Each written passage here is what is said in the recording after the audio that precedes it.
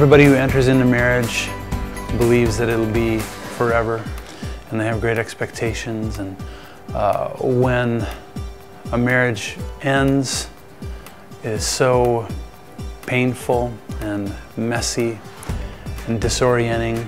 A lot of things broke in me. My prayer was broken, my belief was broken, and my worship was broken, and I couldn't make those things work, you know.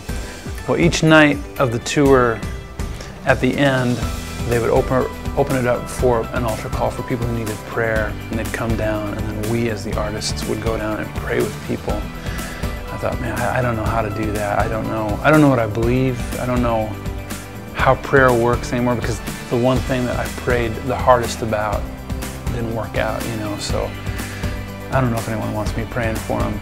And so I decided, instead of hiding out in my bunk, I thought, you know what, I'm going to go down and I'm going to pray with people. I don't know how that's going to work. I hope someone who needs healing doesn't come to me to ask for prayer, you know, because I don't know what I have to give, but I want to be present to this. I felt so encouraged in that, as though God was saying, I still have good work for you to do.